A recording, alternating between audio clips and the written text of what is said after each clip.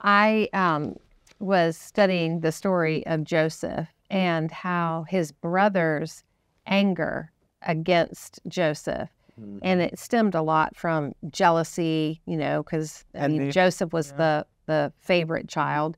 And also Joseph apparently got this lavish gift called a robe, which signaled he wasn't going to have to go out and work like his brothers were. Yeah. And so there was a lot going on. There was anger, there was envy, there was jealousy, there was strife there. Maybe Joseph flaunted it a little bit too every now and then. Yeah. You know what? Sometimes younger children really don't have to work hard like us oldest children. But that's a story for another day. Ain't that the truth? But as I was reading that and I saw the progression where the brothers' anger did turn into an eventual plot to kill him, I just thought that's so severe. But what that tells me is there's never just a little bit of anger. Yeah. There's never just a little bit of jealousy. There's never just a little bit of envy and strife. Those things grow. Unattended in our heart, they grow. And I know from some of the research we've looked at, I also think probably from John Gottman, is one of the number one killers of a relationship is simmering resentments. Now, and Duke University, by the way, not far from where we are, did a study way back, goes into the 80s, that they did a study that they found empirically that the number one killer in America was unforgiveness. Now, you have a best-selling book on forgiveness, right? Because that unforgiveness, there is anger, and far more than that, there's this rage. I will not forgive you for what you've done. Vengeance is mine, saith me. So they did a study in the somatic, that's the word for body, but people are like, I'm not forgiving. That's just you drinking poison, expecting somebody else to get sick. Doesn't work. right. It kills people. I actually think that the Joseph narrative embodies that specifically. Think about this.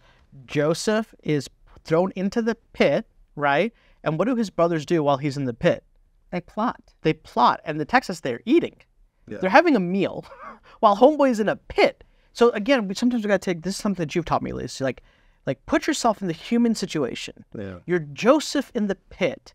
You're like, my brothers have just jacked me up most severely, and now they're enjoying the food, and I can smell the food and hear them chewing and eating and the whole 9 yards, and now I'm going to be taken away. Okay, all that happened. So the simmering resentment, right? Where is the context that Joseph forgives?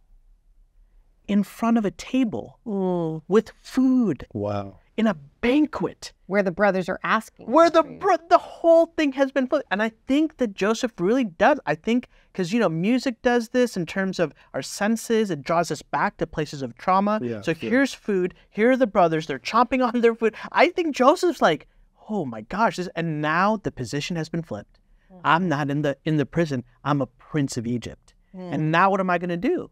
And it's in that same context of that anger and of that, like all the things that happened, that forgiveness actually takes place. Don't you, this isn't a Hollywood movie, but following that, I've often thought, if it was some movie and it was retribution or justice at the end of it, and Joseph said, you bunch of losers, this is who I really am, and I'm going to kill you, there'd be a number of people, I'm not so sure a number of Christians, but in our culture right now in America, would be, serves him right, he was right to do that.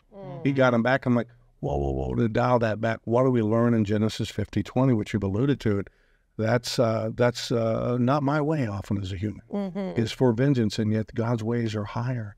But I think there'd be people who would say, yeah, serves them right. I'm like, there's a different story here, isn't there? And from Genesis 37 to Genesis 50, there's a lot of development of Joseph's calling, our character to develop. His character is developed to match his calling. Yes. And then toward the end of a lot of maturity, he's 17 when the story starts, and toward the end, as we get to Genesis 50:20, a lot of time has passed. Yeah. A lot of other things have passed, and I think it's not time that heals all wounds, but it's what we plant in the soil of that time that determines if we heal or not. And of course, we see Joseph's story turns, and he doesn't have simmering resentments. He has struggles with forgiving the brothers. He's hurt. He acknowledges that they hurt him.